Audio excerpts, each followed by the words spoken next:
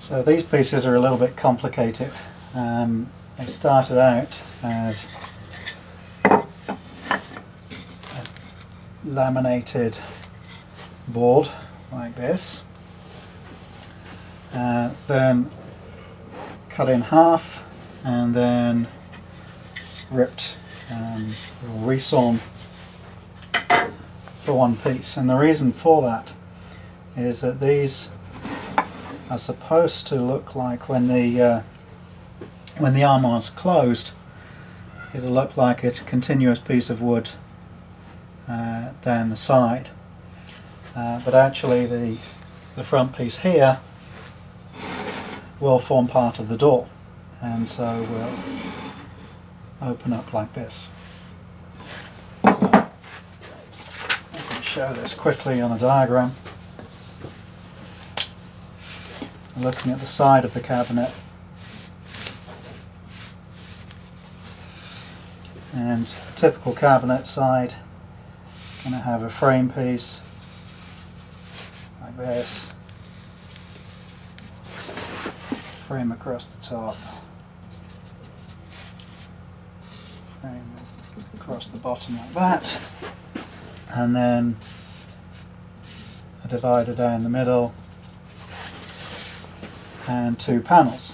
So that's a typical side of a cabinet.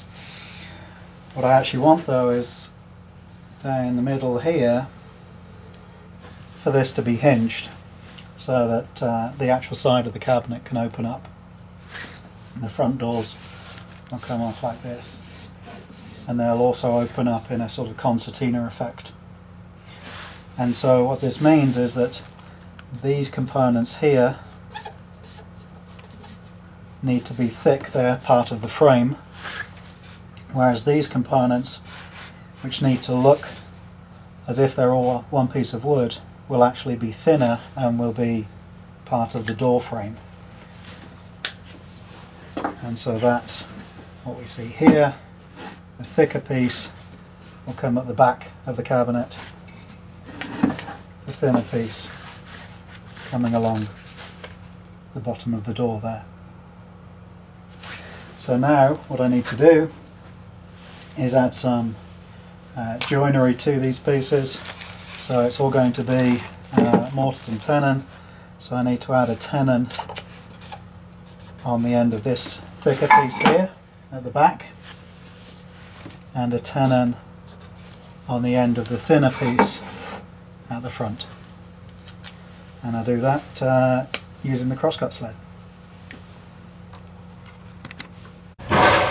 Well, there's some construction going on at the moment, so hopefully this audio works out okay. So these pieces are a little over 1 5/8" thick. So I'm going to aim to have the tenon just a little bit over 1/2 inch thick, and 3 inches, so I'll take 1/2 inch off the sides as well. So what that means is I can set the height of the blade to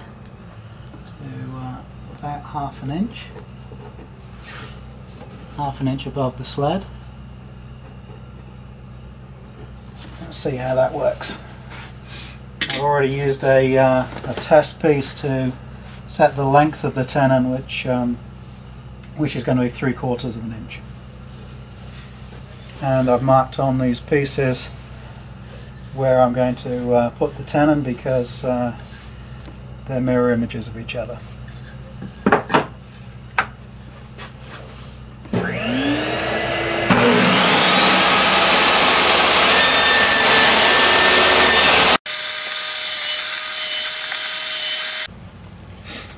So now I've reset the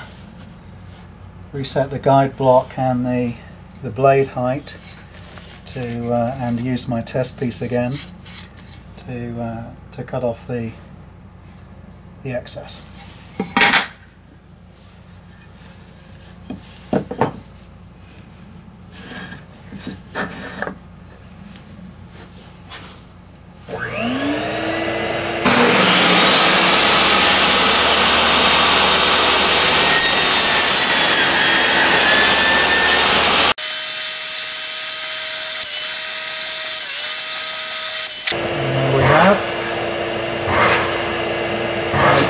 crisp tinning.